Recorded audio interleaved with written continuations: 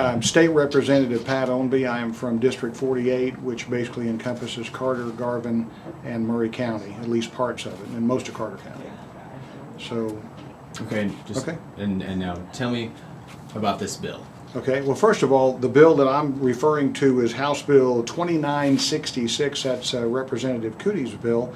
And her and I have been talking for a few years about teacher pay raises and what we might be able to do. She has a bill that's beyond her 8. Our limit in the House of Representatives is 8. So I suggested I could take it over if she had more than 8. And she's tried to work it where she can keep that. But I've co-authored this bill. And it basically is a bill that would allow teachers to have pay raises of $2,000 on a per teacher basis. The cost for the state would be right around at $100 million. And of course the biggest concern in a flat budget year is how do we go about doing that? And we've got a horizontal drilling tax that has dropped from 7% to 1% that at the end of this fiscal year is supposed to jump back up to 7%. There's a fight going on right now on how the best way to handle that is. Some want to keep it at 1%.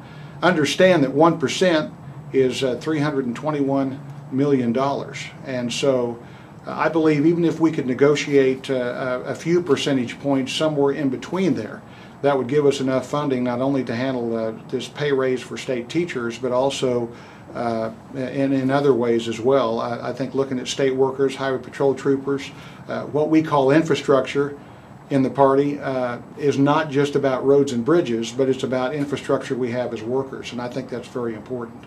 So I'm excited about it. I think we have a good shot to at least get that dialogue going.